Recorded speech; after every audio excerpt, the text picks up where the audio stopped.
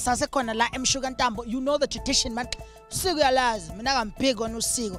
Ask the right questions, get the right answers, learn the proper way. Only Kelazinathi knows how. Lana ngihleli no Sisi, whom I think ngesizulu igama lakhe bekuzoba uSimanga noma uSimangaliso.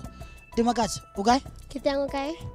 Please tell the people at home further about who you are. Neminyaka emingaki uhlala phuma phuma kwenze njani?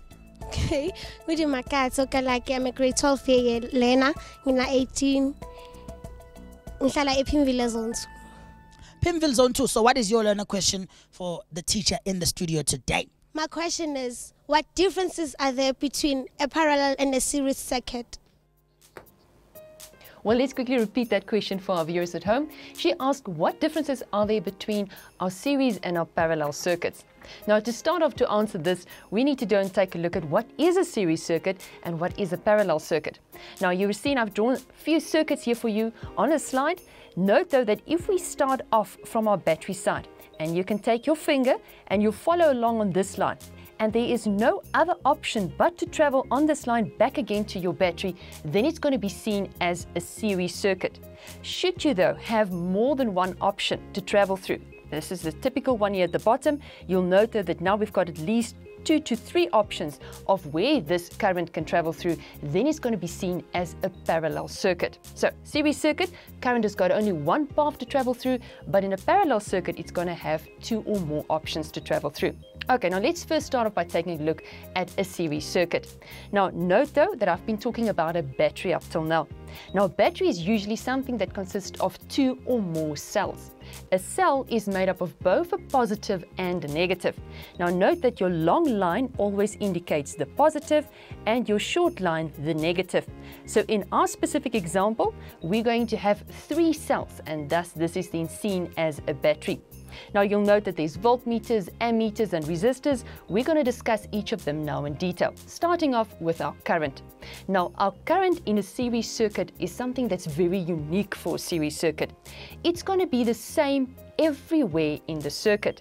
So whether you end up measuring the current, in this case before the resistors, in between the resistors, or even after the resistors, the current stays the same everywhere. So as we said, that's something unique for a series circuit. Now, our current gets measured by our ammeters, and our ammeters are obviously our circles here with the capital letter A that indicates that it's an ammeter, and this ammeter's got a very low resistance so that it would not use up any of the energy of the specific charges. Now, let's go and take a look at your potential difference. Your potential difference, though, is going to be the sum of each one of the potential differences across a resistor. So in this situation, we have a total potential difference across my battery. Now, it will only be a total potential difference across the battery if there's no internal resistance involved. Now, in our next lesson, we'll be discussing our internal resistance. But for this lesson, let's just assume that our total potential difference is then the total across the battery. Good, and then we're going to have our voltmeter V1 plus V2 plus V3, getting back again to our total voltmeter reading. Now let's go over to our resistors. Note that our resistors, when they are connected in series, is going to be known as potential dividers because they split the potential difference up. So our resistors, though, should we go and add them up, we'll just say in total that R1 plus R2 plus R3 will get us our total resistance. Now note that if we go slightly back again to our potential difference, the voltmeter measures our potential difference. And these voltmeters, though, are always connected in parallel. Now the reason for that is the voltmeters has got a very, very high resistance and it prevents any current from running through them. So you will take note, though, that actually the current will start running through here, but it won't be traveling through this part of our circuit because of the high resistance of a voltmeter. So therefore it will just continue running straight through our circuit, not going onto any of the branches that's connected to our voltmeters. Now, let's quickly go back again to our resistors. As we said, if we want to go and calculate the total resistance, then we'll just add them up in the circuit R1 plus R2 plus R3. Now let's go and take a look at your parallel circuits. Your parallel circuits, as we said, your current is going to have more than one branch to be traveling through. Once again, as the current starts, it will not be traveling through our voltmeters, as well as here at the bottom when it gets to this part, it's also not going to be traveling through our voltmeter. It will, though, be split up among these 3 branches. Now, the current, though, on the other side is going to be added up again, as we're going to see now when we take a look at our current. So the current in total will get, in this case, split up among the branches, and the total current will be then found at the end, which we see here as A4. So if we, for example, started with 3 amp as our current, it's going to split among these branches, but at the end, we will still end up with 3 amp again. Now do take note that our resistors, when they are connected in parallel, as you can see, is now going to be my current dividers. Remember that in our series circuit, our resistors were our potential dividers, but now they're going to be dividing our current and is thus seen as the current dividers. Now let's take a look at our potential difference. Now, like the current was something that's unique in the series circuit because it stays the same, now our potential difference is going to be the unique thing for a parallel circuit, because the potential difference is going to be staying the same across each one of our resistors. Now do take note, you'll see that I've got V1 here across our first resistor. That would be equal to my V2, which would also be equal to V3 and would be equal to the total potential difference across this combination. Should there be no other resistors found in the series circuit, then it will also be equal to the total potential difference across the batteries. So as said, that's something unique for a parallel circuit, like the current was unique for the series circuit. Now let's go and take a look at your resistance. For your resistance, we're going to note that you have a specific formula which you're going to have to add up these resistors with. You're going to have R1, R2 and R3, but in adding them up it becomes a formula that says 1 over R parallel is equal to 1 over R1 plus 1 over R2 plus 1 over R3. Now let's just say, for our own interest sake, that we've got a resistor 1 ohm, 2 ohm and 3 ohm. So when we're going to add them up, it will end up being 1 over 1 plus 1 over 2 plus 1 over 3, and this ends up giving us 11 over 6. Now this is not the final answer. Please remember that when you use this formula, that you would still need to invert this back again to R parallel over 1. So you need to end up saying, but we would rather want R parallel over 1, and that's going to be equal to 6 over 11, which then ends up giving us 0.55 ohms.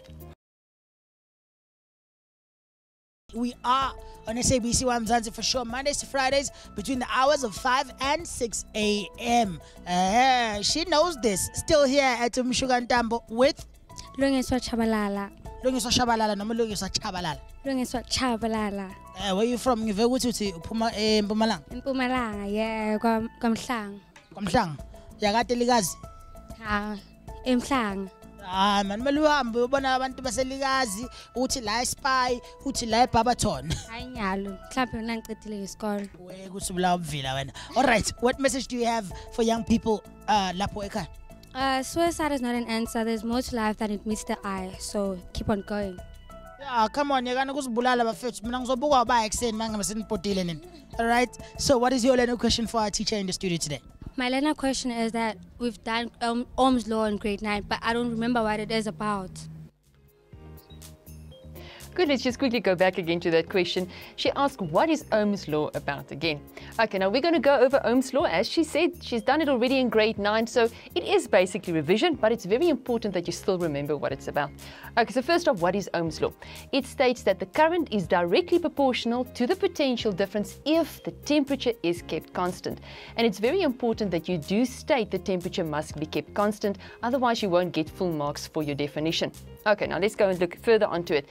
It notes though that on your slide there, you'll see there's a graph for your, in this case, ohmic conductor. Now, we call any conductor that obeys Ohm's law, that means where the potential difference is directly proportional to the current, an ohmic conductor. Now, you will note that it's a straight line through the origin of the graph, and that indicates to us it's a directly proportional relationship. Now, what we would like to know is, what does the gradient of such a graph actually indicate to us?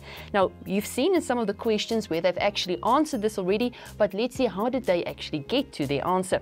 So you know that gradient, according to maths, is delta y over delta x, and that means y2 minus y1 over x2 minus x1. Now, in this case, on our y-axis, we've got potential difference. On our x-axis, we seem to find our current. So therefore, we're going to have V over I as our gradient. Now, we do know from our Ohm's formula that we've already done in grade 9 that V is equal to I times R. And from this, should we have V over I, it actually indicates to us the resistance. So therefore, the gradient of a potential difference versus current graph is then actually going to indicate to you the resistance. Note now that this is going to be a constant resistance because this line is, in this case, a straight line through the origin. And this will stay constant if the temperature was kept constant. Now, we have also in the games mentioned a few of the factors that will affect the resistance. Songs, please tell us, do you think a thicker wire will have a lower or a higher resistance? Thicker wire? Yes. Resistance? No. Think about it as a single lane or a double lane traffic. High resistance. No, it's going to have a low resistance. So our thicker wire is like a double lane traffic. That means that more cars, thus in this case more current, can travel through faster. So thicker wire, low resistance, thinner wire, high resistance. And now we're going to take a look at the length of the wire. Samkela, what do you think? Long wire, will it have a high or a low resistance? A high resistance. Yes, that's true. A longer wire will end up having a high resistance. And then you've got your things like your type of wire. That means things like nichrome or copper wire instead. And lastly, the temperature of the wire, as you see many of the contestants in the game actually made use of as the temperature of the wire. Good. Now let's quickly just take a look at when do we see something as having a high resistance and a low resistance. Should you be having, in this case, two graphs? I'm just going to call them A and B. If something has a high resistance, then it will mean a steeper gradient in this case. So therefore, A will have a higher resistance, B is going to have a lower resistance, and if it's got a lower resistance, it will be seen as a better conductor. Keleza Nathi.